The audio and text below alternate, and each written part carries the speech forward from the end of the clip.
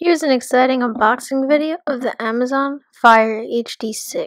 In my opinion, the best tablet under $100 on the market. Let's get started with the review. I bought this tablet out of pure curiosity to see what Amazon has been doing lately. I was pleasantly surprised, and I can't wait to share with you what I've got today. Opening the box first, you will see that Amazon has included a USB wall brick, a micro USB cable, and the instruction manual to get to know your Amazon Fire HD6. Like any other wall brick, it's pretty simple. It's 5 watts, it's very small, and it's very compact, and it looks very sleek and will blend in with anything, and it's not too flashy. It's basically all you want in a wall brick. The cable is nice and sturdy, and I very much appreciate Amazon putting one in their HD box. Here's everything you get in the box minus the tablet. You won't really need to get into your Fire because it's pretty simple. Here's the tablet itself. It's a 6-inch display and it honestly looks beautiful. I got the cyan color and it looks amazing. I thought it would look cheesy, but really it looks amazing. Now let's get to the specifications.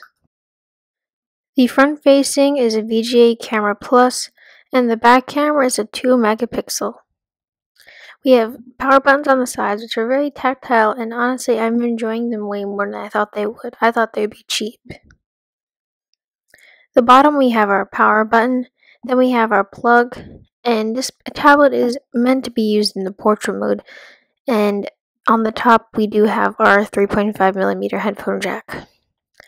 This tablet's a little bit on the thicker side, but it's extremely palmable and very useful for on-the-go use. I absolutely am loving it so far. And the power button fits perfectly when you're grasping it like that, so easily turning it on and off. For $100, this tablet really puts everything in it. The screen size is 6 inches, as I said before, and the resolution is 1280 by 800, and has a quad-core processor up to 1.5 gigahertz, and is a Dolby audio with 1 speaker and a built-in microphone. It comes in 2 storage variants in 8 or 16. I have the 16, and it weighs 290 grams.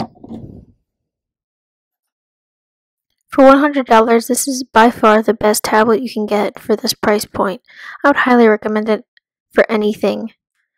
Games run awesomely on this, such as intensely games like Grand Theft Auto, San Andreas, and simple games like Bag It.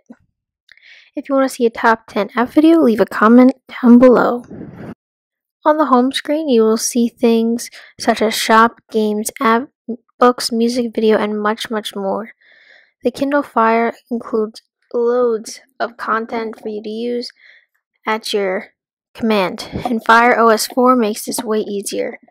You also get special offers if you scroll to the end, and you also have a spotlight search like Apple does, so you can search for things you want as an ease. Another cool feature is it is a swipe keyboard, as much of you are used to for Android fans and for iOS 8 fans. It doesn't work that well, but it's a nice feature to have if you're used to the swiping feature. I honestly didn't believe how small this tablet was, but when I put it up to my iPhone 6, I realized how small it was. When you're playing an awesome game like Grand Theft Auto, you don't realize the small compactness of it, and that's the great thing about this tablet. The layout Fire OS 4 brings is honestly amazing. It is sleek and very easy to navigate comparing to the other application stores we know and love like Google Play and the ever so famous iTunes App Store.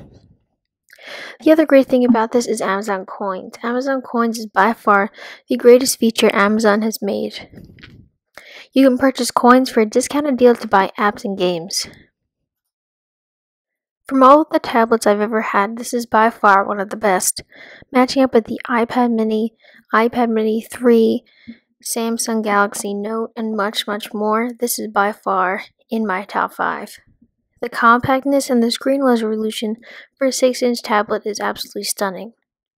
If Amazon can make a $99 tablet with some awesome specifications, why can't other companies? I strongly believe other companies should take a look at Amazon and take a hint or two. Thank you so much for watching this video. If you want to see more coverage of the Amazon Fire HD6, leave a comment down below. Thanks for watching. Don't forget to subscribe. See you all in the next one.